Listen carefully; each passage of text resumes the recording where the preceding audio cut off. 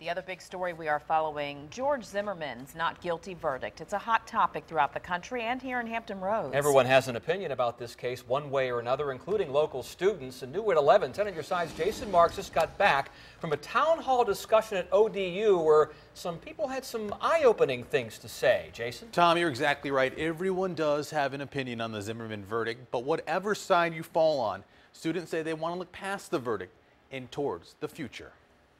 Starts with everyone. It's one question. Where do we go from here? Where do we go from here? Where do we go from here? Where do we go from here?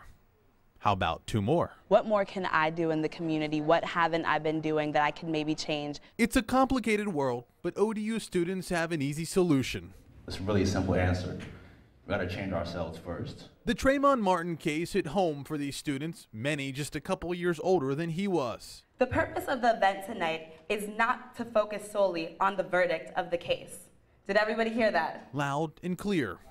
Students say they need to focus on preventing any similar tragedies from happening in any community. But it's really just about supporting one another, and that's really how you move forward. It's really about going inside, changing those things, hate, all of that stuff, and just outputting love. A young man died, and I hope his body hit the ground so hard that it cracked our mental concrete until the thoughts broke loose. They took turns. Let's not kill them with kindness, but kill them with what we know. From poems to readings, to just well-constructed thoughts. We really can't even blame anybody else but ourselves. How could they make the world a better place? It's just a spark, and I think it's really forcing everybody to look at themselves and really talk about those questions that a lot of people have not wanted to talk about. I have a 7-year-old, so this is important to me that we really have to help our African-American young males. But students will tell you it's not about one particular race, it's about saving them all. If we don't stand up and actually take pride in what we're doing, we can't,